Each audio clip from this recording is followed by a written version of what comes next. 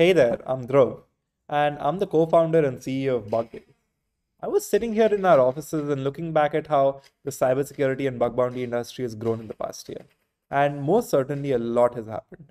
So in retrospect, here's our team to tell you all about it. Cybersecurity, a year in review.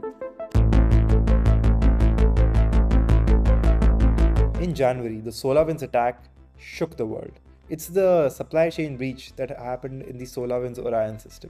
In this hack, state-sponsored hackers, identified as Nobelium by Microsoft, were able to gain access to network systems and data of thousands of SolarWinds customers. To Myanmar's cybersecurity law that has raised concerns that the military would use it to suppress dissent.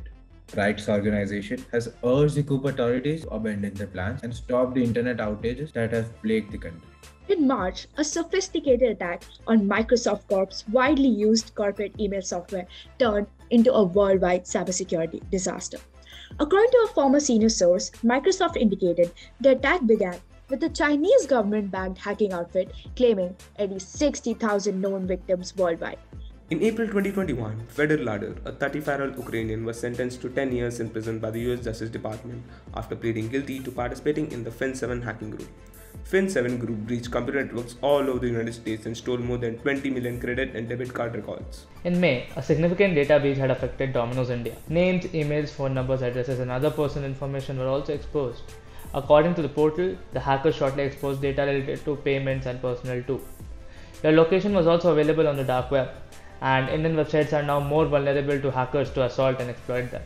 To alert the general audience about cybersecurity practices and promote cybersecurity in youth, BugBase decided to launch BugCan.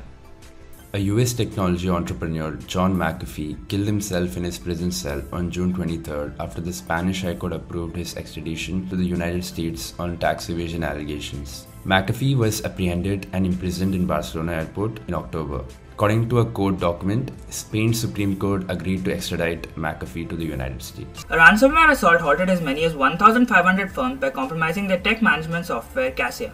According to authorities, a Russian-based ransomware gang REvil was responsible for this, using a Florida-based Kaseya to hack into 50 MSPs or managed service providers.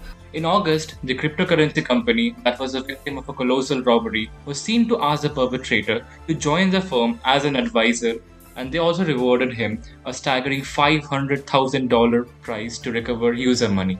Poly Network, the so-called Decentralized Finance or DeFi initiative, was targeted by a significant hacker or a group of hackers who made off with more than $600 million in tokens. Well, an unnamed hacker claims to have exposed a massive cache of confidential material from Twitch. The breach included TV source codes and income statistics for streamers. And a poster on 4chan also stated that Jeff Bezos spent $970 million for this, but we're giving it away for free.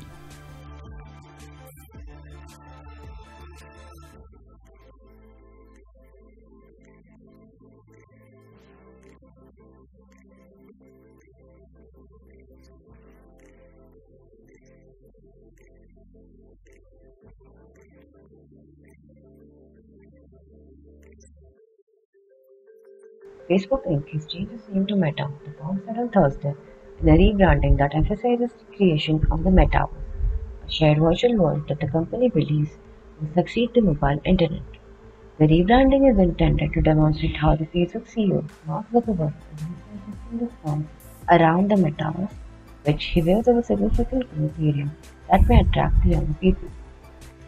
Now moving on to December. Now many of you have already heard about the vulnerability Log4j, be it in a conversation about the Minecraft servers that it was founded in, or if you're in the computer sector, then you probably might have heard it. This has affected various huge corporations and is being labeled as the vulnerability of the decade. Now Log4j is a widely used logging framework used in the language Java, and the logging vulnerability is so simple to exploit, which allows attackers to take complete control of the compromised systems.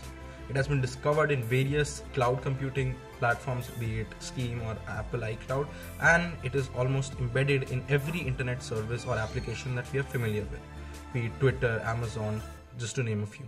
Log4j has since fixed the problem and released a new version. However, it has been discovered that in many servers, Java has not been updated.